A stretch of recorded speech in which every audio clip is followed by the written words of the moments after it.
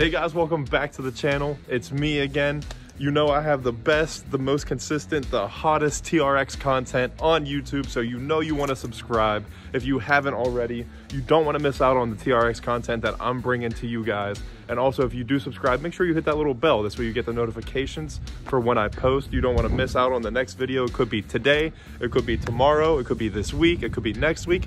So you want to be up to date to when my videos drop, because you know the TRX content that I have for you guys is the best on YouTube. So in this video today, we're gonna be talking about what I like about my truck, what I don't like about my truck. I always think a good testament of ownership of a vehicle is just judging how much you like that vehicle after about 10,000 miles of driving it and of owning it. So I just rolled 10,000 miles on this truck. I have a nice list for you guys. The things I like, the things I don't like, the things that I've had issues with, the things that I found out about the truck, and you know, what activities I've done with the truck, which ones were my favorite, which ones I kind of wish that I didn't do. And so let's just hop into the truck. I guess we should probably do a cold start for you guys. So we'll rip a cold start. We'll get it all nice warmed up. We'll go for a drive, and then we'll start talking about the things that I like and the things I don't like about this truck.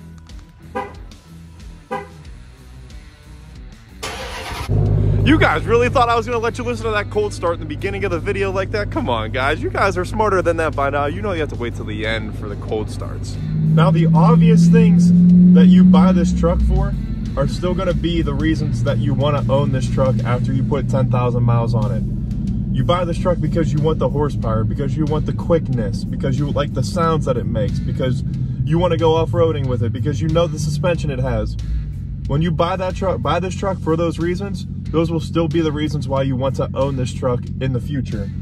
And I mean, I put 10,000 miles on it, a little bit over now, 10,138 miles at this current moment. And just listen to this. I hope the blower whine comes through to you guys. The exhaust is coming out. I mean, that's only below 3,000 RPM too, with very minor amount of throttle input. And that still makes me very happy. It still makes me very excited to drive this truck. Those are the things that you're still gonna love after you own this truck for 10,000 miles. Does the quickness, do you get used to the quickness? Yes. Do you wanna go faster? Yes. Do you want it to be louder? Yes. Do you want everything to be louder? Yes. But you get in the truck the first time, you recognize how comfortable it is, how nice the seats are, how you fit in them very nicely and they hug you. Still gonna like that. You're gonna notice the first time you drive it in Baja suspension with how soft it is and how it just floats down the road like an old Cadillac. Are you still gonna like that? Yes, of course you're still gonna like that. This truck is so comfortable. It's the most comfortable truck that I've ever owned. And for it to be 700 horsepower, completely made to go off-roading and fly across the desert, is it impressive that this is the most comfortable truck that I have? Yes, it is. And it just speaks to how much you're gonna grow to love this truck. You're gonna be extremely excited the first time you turn it on to drive it home, and then you're gonna be extremely excited to drive it 1 year later when you put 10,000 miles on it just to drive it to the grocery store, or just to drive it just because you haven't driven it in a while, because you'll start to miss driving this truck. It has a passion to it. It has a character to it that makes you want to drive it. It's the reason that people buy fast cars in the first place, to have that passion, to have that feeling, to have that feeling of freedom almost. It's like the same as a motorcycle. I don't own a motorcycle, but I'm assuming it's the same feeling. So if you like the feeling of driving, if you like the feeling of speed or any type of adrenaline, you're gonna still love this truck after you put 10,000 miles on it.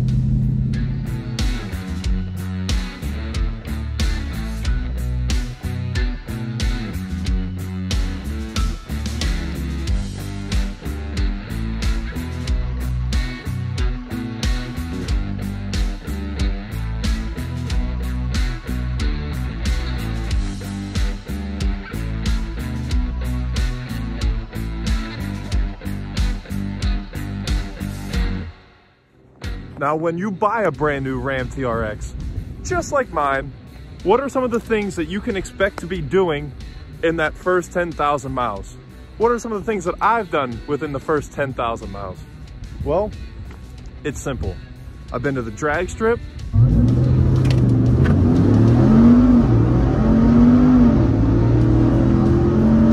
I ran a 12.3 at 108 miles an hour. I raced a brand new Mustang GT with a 10-speed. They were pretty much dead even, which is wildly impressive. I bet you if we raced 10 times, the truck would win 5 times, the Mustang would win 5 times. It's pretty close between the two. I raced a Corvette Z06.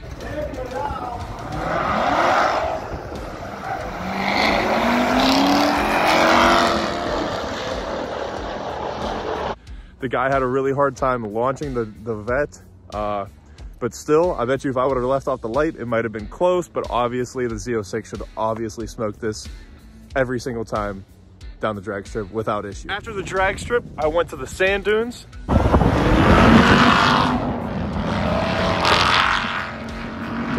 Obviously, the sand dunes are incredible with this truck. Here in the state of Michigan, there's a sand dune called Silver Lake Sand Dunes.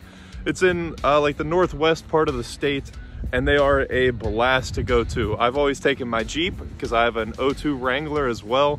Obviously, this year I had the TRX to go, and it was a blast in this truck. It was as much fun as you could possibly imagine. It was insane. The truck just shreds the dunes. It has absolutely no issue doing anything.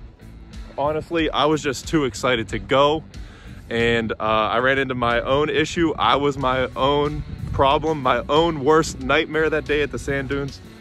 Within 10 minutes of being on the sand dunes, I collapsed the front skid plate. If you guys watched my bumper video, you guys heard that story. So if you haven't, go check it out. But I think it's almost extremely obvious at this point that this truck would be a lot of fun on the sand dunes. The suspension, like I said earlier, is just so soft. It's designed for it. The whoop's kind of harsh when you're going slow because the suspension's not necessarily tuned for that. But once you gain a little bit of speed, it just soaks it up as if they're not even there. You could be just driving down the highway, you wouldn't even notice a difference. Driving on whoops, I always said, which just like plenty of other people said, you either go 8 miles an hour or you go 80 miles an hour. There's no in between. You either need to go really slow where the suspension's pretty much unbothered by it, or you need to go extremely fast. This way the dampening system is able to keep up, or just keep the tires on the ground as much as possible. In the first 10,000 miles, you can expect to be going to car meets. You can expect to be going to Cars and Coffees. You could expect to go anywhere with this truck. I've met some really great people at car shows, at car meets. I always take it. I really love going to car shows in this because it's a nice way to meet people. You always hear awesome stories from maybe an older gentleman about a car that they had when they were growing up. Sometimes you run into people that had 70 Cudas or 70 Challengers, and it's always fun to hear their stories about drag racing or street racing, and it's always nice to hear those and, you know, share experiences of, you know, that generation versus our generation, especially just between a sports car, a muscle car, and I guess you could call it a muscle truck, super truck. I like calling it a super truck, but you know, I really like going to car shows with it, just to meet new people, see what's there. Obviously, I'm a car guy, so I like to see what's new. There's always a couple of Vipers, especially here in Michigan, which is awesome. Shout out Mikey. There's some really fast ZR1s. If you haven't, go check out VYZR1 on YouTube. He's a really great friend of mine, and he has like a 900 wheel horsepower C6 ZR1, so you're gonna definitely want to check that out. He has some awesome burnout videos on his channel. But car meets are always a great place to meet new friends, to get into the car scene in your area, because there's always good people there just like you. If you want to be there, there's going to be other people that want to be there as well, and it's always great to have a good conversation with them, meet them, and then, you know, you could end up going to the drag strip with them, meeting new people to go to the sand dunes with, or, you know, get lunch, get dinner, just have friends in general with. Now, my last favorite thing to do with this truck since I've bought it, within your 10,000 mile limit, is to pick up your friends, just to ride around, go to lunch, go to dinner, just drive the truck just because you can drive the truck, make those memories of, you know, launching it when they're not ready, or passing somebody pretty quickly on an on-ramp, or just anything in general. So it's always really fun to make those memories with your friends in a vehicle like this. Just share that experience as much as you can with them. Just like I really enjoy sharing my ownership experience with you guys. I love making these videos. I love posting them. So, you know, every time you guys subscribe or drop a comment down below, I always love responding. I always love seeing it. And it's just more motivation for me to do something that I like doing. So I love this truck, and it brings me to that So now let's talk about some of the mods that I've done to this truck. We'll dive right into that now. I'm pretty sure the first mod that I did to this truck, it was either window tint or cutting the resonators out of the exhaust to make it straight piped from the converter back. I think it might have been the straight pipe because I really wanted to make sure that the truck was as loud and great sounding as possible for that first trip to the sand dunes. So I made a video about straight piping it, but you know, maybe we should just let you guys listen to it one more time, maybe rev it a couple times, and then we'll get into the other mods right after we're done, just listening to the exhaust one more time.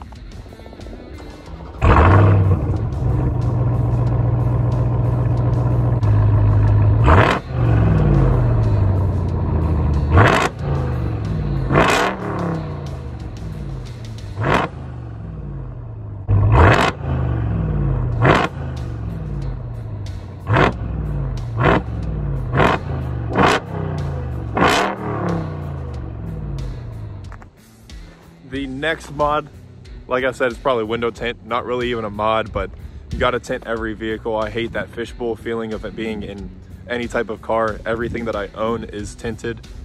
So the tint that I did was just to match the rear windows on the front window. So it's about 20% on the front windows. I did 5% over top of the tint on the back window. So it's pretty dark now. And then I did a 20% strip across the top of the windshield, which I'm sure you guys have seen in videos, or you'll probably see in this video too, with a park like this with me talking.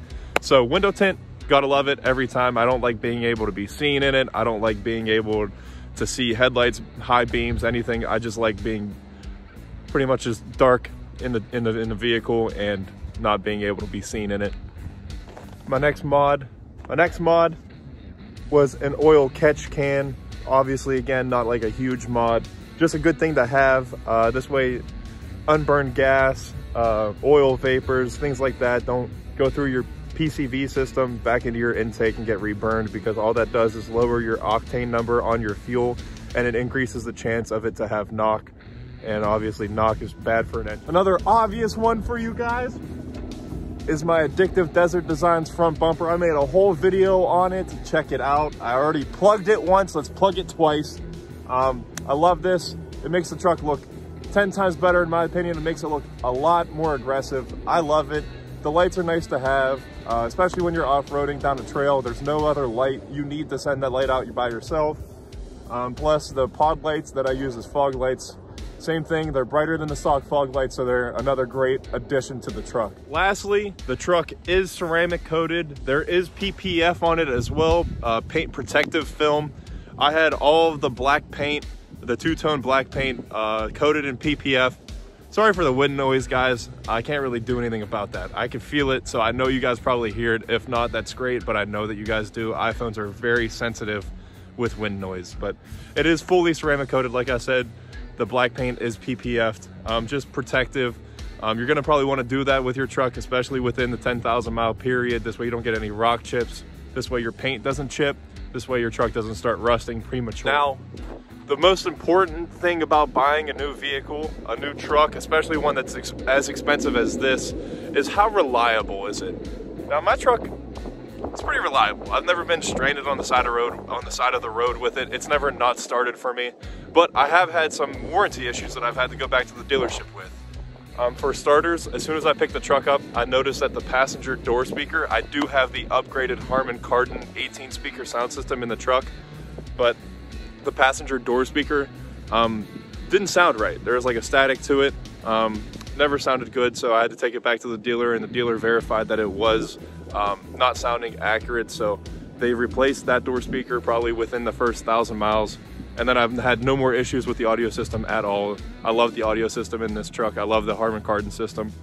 But I also had that issue with the axle boot. My last 2 videos were about that, so I'm not gonna go into too much detail about that, but that issue's a little bit more significant, obviously, than a speaker. It's an issue with the drivetrain, so they did replace it for free under warranty, obviously, and it was nice to get that fixed, but it seemed that it was the same part number that came on the truck originally, so I don't know if there was just a batch that they think that was bad from maybe this date to this date, and they know that this is now a good part, but I'm worried about the other side. I'm Also worried about it failing again when it's out of warranty. So fingers crossed that that stays reliable, because there's been plenty of TRXs that have had those those CV boot issues. Sorry for that mix up. But you know, fingers crossed. It seemed to be all of the early built TRXs, and mine was one of the earlier builds. I picked it up in February of 21. Now it is February of 22. It's been a full year. So that issue I kind of was expecting, but I was really fingers crossed that I wasn't going to have that one. Now, I think it's obvious what I like and dislike about this truck. I love using it. I love driving it. I love doing the things that it was designed to do. My ultimate favorite thing to do in this truck is to go to the sand dunes. I just love going to the sand dunes. I love off-roading, which is why I bought the TRX in the first place. I also really enjoy going to the drag strip, and I also just really love making memories in this truck with my friends and sharing the experience with them, and obviously sharing the experience with you guys. So thank you to all of you that have subscribed to the channel. Greatly appreciate it. It motivates me more than you know.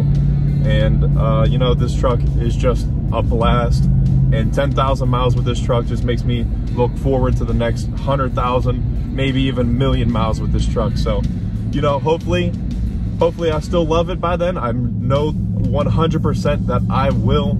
So, you know, let's see, maybe one day we try to make more power with this truck. What do you guys think about that? What do you guys think about that? Let me know in the comments. More power?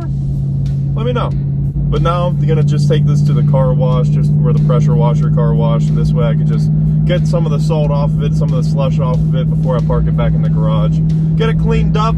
So I'll see you guys maybe at the car wash, but definitely when we get back at home. All right, guys, we are back in the garage now. As you can see, I did stop at the car wash just to get the salt and slush off of it. It is clean. Probably a little bit worried about it icing over now, but it'll be okay. Didn't film it there, obviously. I know you guys don't want to watch me wash my truck, but thank you so much for staying this long in the video. Like last video, I said if we stay to the end of the video, we will talk about those comments at the end. If you drop the comment of something positive that happened to you in the week, or if you ask a question, I will talk about that in the next video. So this week, the hashtag is going to be, let's do 10K for 10,000 miles. Let's do that, hashtag 10K. Drop your comment of whatever positive thing you want to say, whatever happened to you this week. That's awesome news. Let me know, and we could talk about it at the end of the next video. Or if you have a question or anything, just hashtag 10K and then comment whatever it is down below, whatever it is you want to talk about. But this time we're going to talk about JR. JR, man, keep waiting for your TRX. Thank you so much for dropping that comment, man. I'm very excited for you. You said your truck's gonna get built hopefully around 2/17. You know, too bad it's not Valentine's Day. It'd be a great Valentine's Day present for you to have your lovely truck built on that day. But, you know, man, keep waiting. I promise you it's gonna be worth it. I'm very excited for you. You're gonna love the truck. All seasons, I don't know where you live, but summer, winter, spring, fall, this truck is amazing. Whether it's for date night, whether it's to go off-roading, whether it's the daily, you'll love it. Maybe not the gas mileage, but you know, if you're buying this truck, you're not worried about gas the same way I am. You're gonna love this miles per gallon that you get. So, brother, keep waiting. I'm pulling for you. And you know, you're just gonna have to let me know when you get it. Maybe send a picture on Instagram or something. But hey, man, keep grinding it out. I appreciate you. And for everybody else, that's all you have to do. Just drop that comment and we'll talk about it at the end of the next video. So everybody be safe. Thanks for watching, and have a good night.